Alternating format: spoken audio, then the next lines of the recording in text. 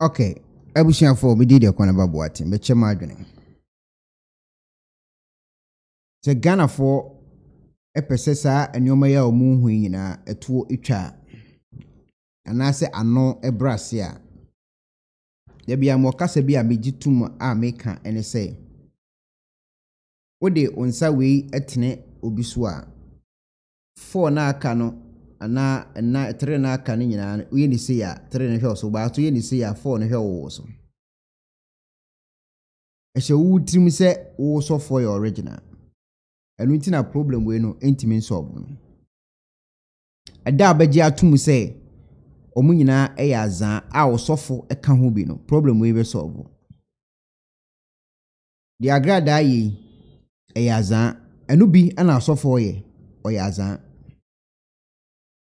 iti ama dwumadie no entimi enye successful because wo hu ni se wo sofo no de ono no hu obi hu asem ka e original but obi nso sofo de hu obi hu asem ka e fake enu nti ana problem we no ntimi solve no until so obaji atum se wo na wo sie se wo ye education e wo online dia obaji atum ama nkofo ate ase se wo sofo protect no oyazan Agradaa oyazan utimi yesa ade na saa problem we nyina etu betwa obi abehun ne ho se ono betimi ne Nyankopon no anyankotahudie without Agradaa without osofo a oginidi obi abetimi ani Nyankopon akasa osi hunu Nyankopon na build your personal relationship with God.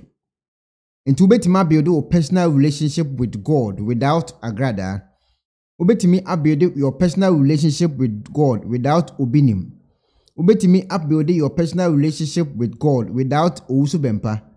Ubetimi build your personal relationship with God without eye obofo.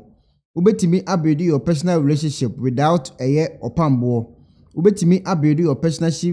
personal relationship with God without bedukubi, without evenise ojenyame, without najegezi. Ubetimi ni Nyankopon enyankutahudie without sankofo ni nyina.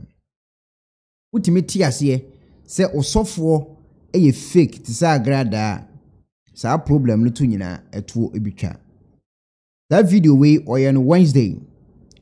no oye sa video we no osofo enso ye mpabo kase osofo enso ye prayer meeting awia ketekete e wose nkofo pie kopa adwuma ye no sa Wednesday no na nkofo gu aso dem hibaja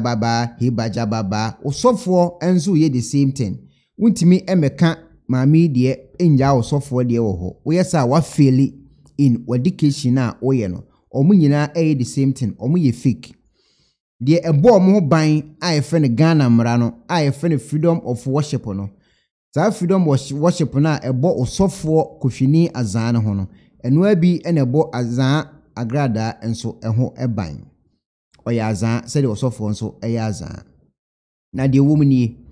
sa adwumadie ya Agradaa edi no a wo hu nkofo ho nsem a o kan wo so ye prophet no o start adwumadie ne kama as evangelist an wo Nyankopon asem otime kọ baby a boys wo na ono makọ Nyankopon asem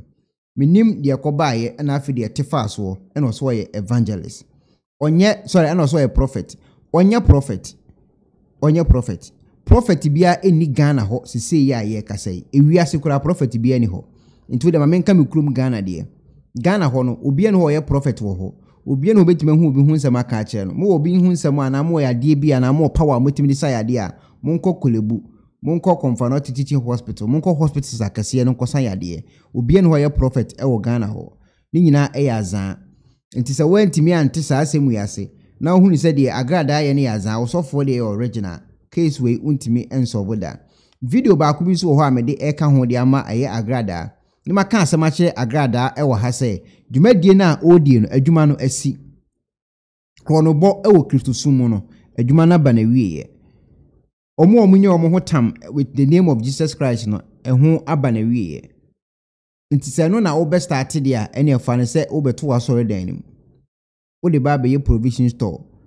because commission atwam enkofo ba wa so dem ho anya se wa so dem ho ne yo mo fe ena mo ba nkofo mo ba wa so dem ho no enye se obekanya nsesema na abeka Kristo asem bi na ache omuti no mo ba ho because advert wo waye wo TV so e ka che nkofo se omombra wo wa so dem ho no mo ba ho a obema mo sika enu ti no mo ba wo kan wo TV so radio so ne ade o ye videos aka wo se wo ba ma so dem a utimi de nipa mienu e kan ho ba obema nipa kro sika sei obema sesi into oba because of sika enye se because of nyankopon asemti na oba fa no 2-3 into members a ewo wa so dem ho no unya bo obi din se Rosemary way brahana obi wadi Rosemary bia be sori akọ oni Rosemary ko be sori akọ ni madiko ntia because na adwene se obegina ho abema nisika nya se ohun hu bibi na obeka o obetima begina ho sika wo de be malinti no upekura kache ne se o maame e de akua ata kwaku ajenim boaten obekasa ane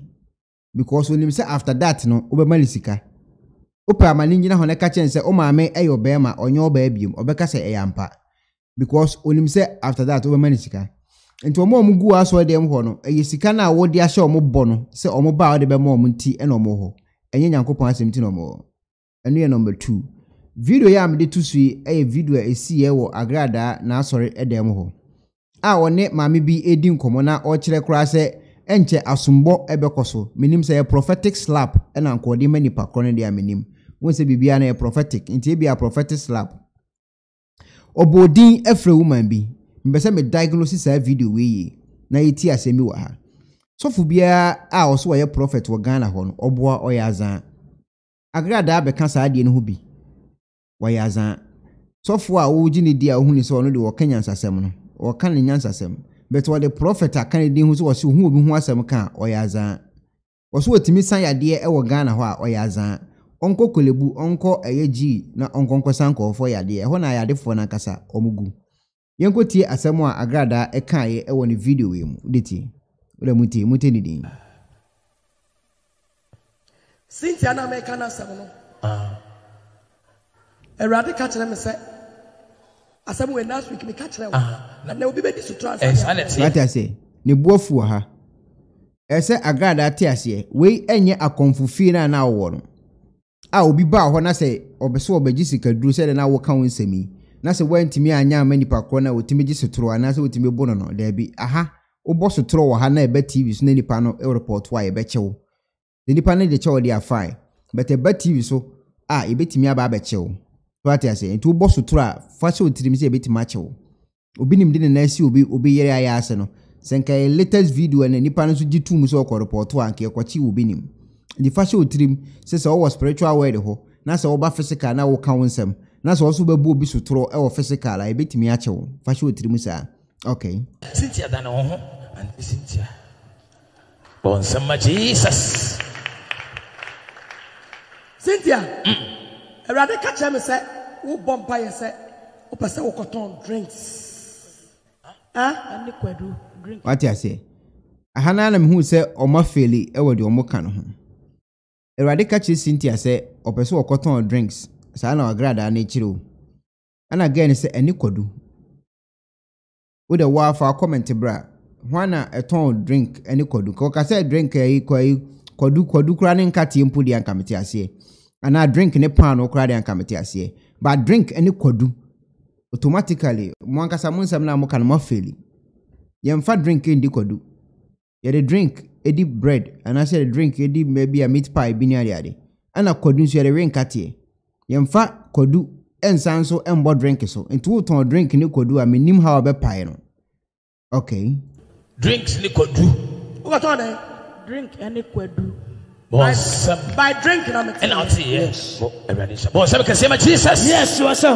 oh sister na wo gina ho no because say obo ni din e ma ne buy ni ti no automatically wona adwunum say de obenya sika every aye Agradaa nche nti de Agradaa be kan bia wo sa time no e wo so otimi esoso no so because wan so no so aye ntua de ka na aye man sika so ati ase nti upekura ma Agradaa nka nchen say erade ka chem so peso otun funa daka obeka se ane am pese me koton ifuna daka ene dadoa because onim say sa time no le obeka bia no ono Agradaa no ebe manu sika man de akoye sa ade no nti se Agradaa esi Nyankopon ka chem me say maame okoton ifuna daka ene dadoa obeka se ane because at the end of the day of some discussion no mo ye no e was Agradaa man cash nti obeka bi obeje so se eyampa enso no oboa oni wonka so okoton kwadu bia so ati ase nti na ogina ho no maame na nka se nim se ye kwadu no opeso oton but oni sika o beton kwadu no na wate wo TV so se oba Agradaa ho a obema osika dia kwa akodidwa nti wono obanya nye Nyankopon asem na oba beti obepe sika o de kwa akodi nidwa aha na Agradaa wa fail no before anase obi etimi kasa me ba onchen fu sika because mini sika la BBC e wa asoro de mo a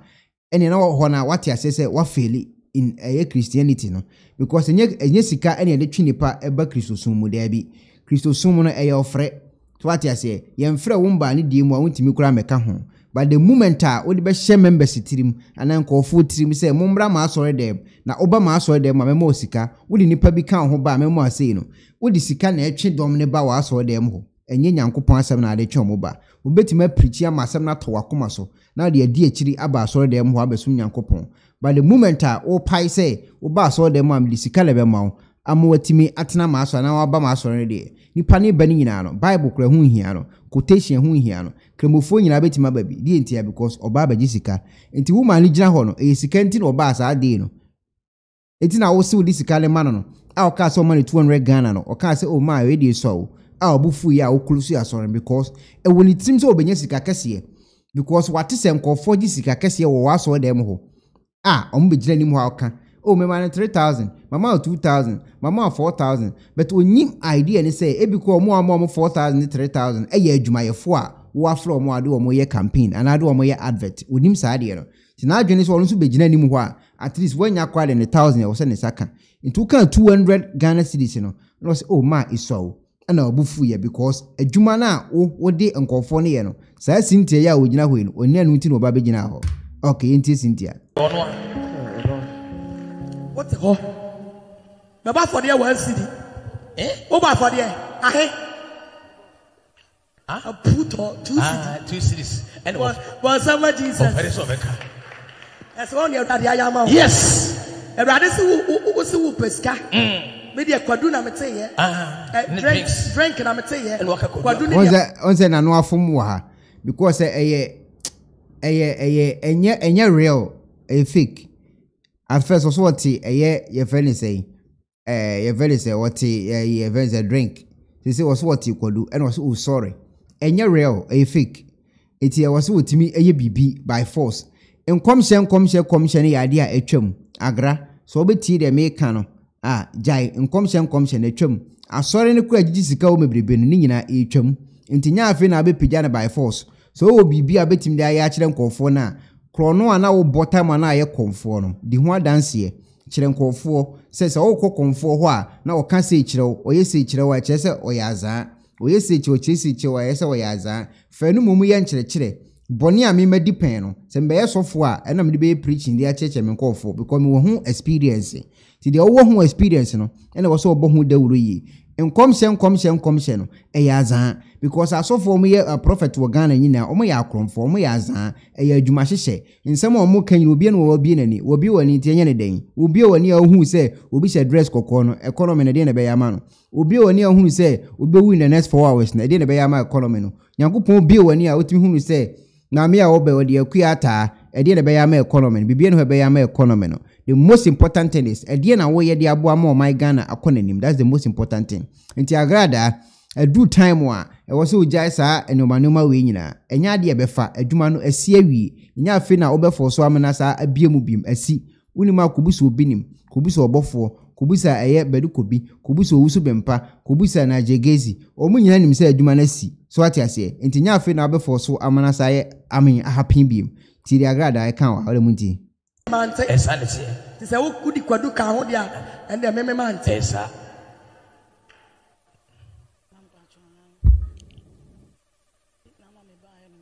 sofo mano 2 million Christ bon some can see upon Jesus yeah sofo jai so enti ha na girl no ka chen se ama iswa yes e before bem what you say abra beba sofo jai okay mane ko tena se Cynthia Quaternas yes Quaternas Intentems Bonsam emergency Emonsam Obi asika ni ho Dabi se me chawade no wani anso a na ma chai no ko ton drink any kwadu me ma 2 million just when we see am obi 30 million ti oh man abo what I say because what who see am obi 30 million ti ene na abo enkofo a ombegina odi 30 million enye real enu ya adwuma ntinka oka say oh man ya mpa say otime mo obi 30 million say de okeka ni nsem ya enu an say unia ya ni 200 fama na why but ya adwuma ene ono ya odi eno ye advert e wo TV so a obi tifie wo Ghana ohu wo TV so a mami Agradaa sorry a wabie ukọ no ho anu amo sika o ene mami nko bi nko chipe binje what I say ndi so obi ti ho na ye bo akuata na wonde akuata akra na ye so sore ko menim so what the meche ya se a obi ti so dem ho na onde akuata ye bo akuata akra na ye so sore timi ko oni ma de ko ntia because onim so ko gina nim ho a automatically no by the time I am pon obenya na kakra de akofi ti say ko nyo so di Cynthia bi ko abetima ba so won di Cynthia but when him see a fresh Cynthia pe and I see a body bi was so dem no obi otunani obi ansori a ono be sori de akọ enti no obo edin asase no enipa Rosemary enipa miensa sori ko ye no ebetimi ko aba so omkro mo ndi Rosemary ba ko no ndi Rosemary enipa ono Agradaa ni nimu no so free ye voter but wo ti wona o check John say mami nko bia na achiska ma ye miensa nyina no asori ko so ati ase etu check de asisese ya ama Agradaa ebu afu yi no enipa onu ko gina ho no okwa asori ho because of the sika because Agradaa bo hu dawuru se oba ma asori sika na de ma ho wanka se oba ma asori de Nyankopon asem na be ma ho enti bra asori dabi oso oba ma asori a e sika na de be ma ho unya wura asori de mu na me sika wodi nipa menu ka ho ba me ma sei wodi we ka ho ba me ma sei enti eno na atonkofo adwenem e wo TV so e we fie Ghana ho enti obi ti fie na wo hwe Agradaa mami o sachira yi na sen ko no ho mo sika o ke video ye oyeye sister e ko e o man say sister e ko o man say mami simi ko gibie into okona so anya sa cash ne pe na akofa asem e de aba what you say ti de kosi ye obenyanka drinks 1 million kodu 1 million so little na so de ampo me buafu what you say ni buafu wapon so little na so de ampo Agradaa adu ba to aso Thursday esanity so ahu etini buafu wapon all because say enipa eti aso dem ho ni nyina no ade a ewo mutimom de te no Nyankopon asem enipa eti aso dem ho ni nyina no ade ewo mutimom de te no enye se omukọ so omukotie Jesus ho adansedie enipa eti aso dem ho ni nyina no enye se omukọ aso dem ho se omukọ akotie nkwaje asem enipa ewo aso dem ho ni nyina no omukọ aso dem ho ni madukuntia because of the sika dewuro boy ya sen ko fo mra ho no sika no so mra meje enti me ba so dem ho a automatically menim se menya wura ho se ekimu a Agradaa be den oba mi sika enti me waso dem ho mo because of the sika that's the main problem a ekofa we ni nyina e de ebae ti ase se osofo eye kromfo Agradaa enso ye kromfo mu nyina mo nti ase so obetimi eni Nyankopon enyankutahodie you can build your own personal relationship with God so ultimately build your personal relationship with God a sansem wure nyina no eto obetwa ba so oti ase se Agradaa e fake na osofo eye original dia ensem we nyina eto ntwa da because obi spiritual mother obi nso spiritual father no obi fake pastor obi spiritual father obi fake prophetess obi spiritual mother so wonya te ase se ni nyina anye na mmame ame build kwan a metime ne Nyankopon ne nyankuta hodie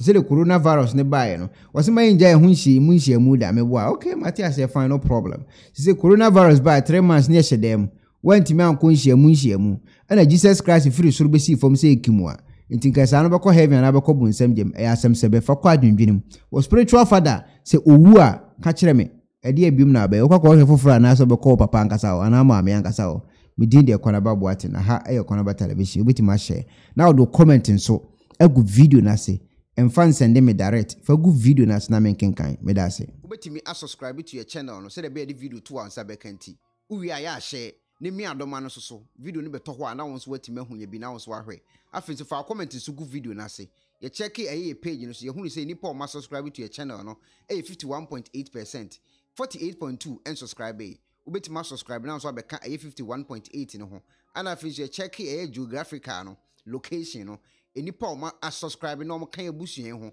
US ne din kan UK ne toso Germany ne toso Ghana ba ansa na Italy aba bebia wono so betimi subscribe na wafi wa share na do comment so gu video na se like page no na afi wa mi adoma no so video no beto wa na so nya bi ahwe medase